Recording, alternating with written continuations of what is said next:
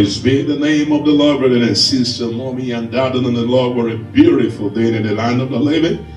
The time is far approaching. We're getting closer to the end of the year. I bring a word of greeting and a word of wisdom. Let me can understand it even unto you this. So as God speaks to us from the book of John chapter 9. John chapter 9 from verse 1 to 3 and verse 3 I will dwell on, where it is written that Jesus Christ answered, neither this man nor his spirit have sinned, but that the glory of the Lord might be manifested. I come to announce to you, what you are going through will not kill you.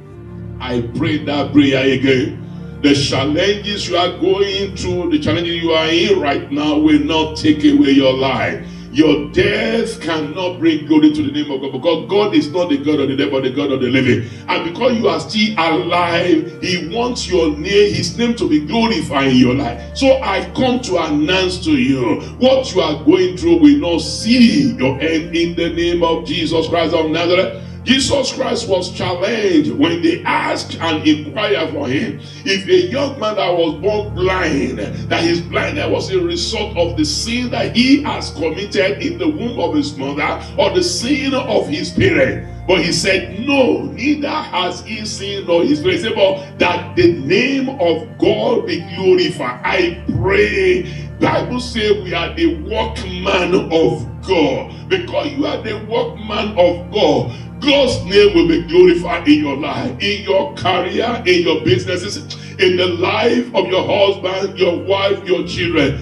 Even your children that are giving you a hard time, I pray that the name of the Lord will be glorified. I ask Jesus Christ to join you in the journey of this week. Wherever you go, you will reflect the glory of God. Those of you who are going for interview, you will hear good news. Businessmen and women, God will prosper you this week. God will give you testimony. Career men and women, I pray the peace of God manifest in your life in the name of Jesus.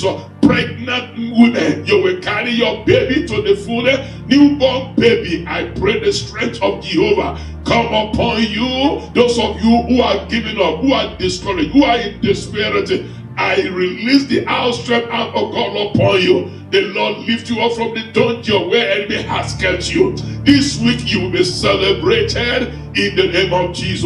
In your business, God's name will be glorified. In your marriages, God's name shall be glorified. In your ministry, men of God, you are thinking it is end. I said the name of God will be glorified. He has built his church. It is sworn. He said no gate of hell will prevail over his church. Your ministry, I release live. Everything is there for you to ascend the high of glory. The Lord surrender. The Lord release it to your life in the name of Jesus. The Lord cause all your enemies to surrender to your feet in the name of Jesus Christ of Nazareth. Your going out and coming in is blessed.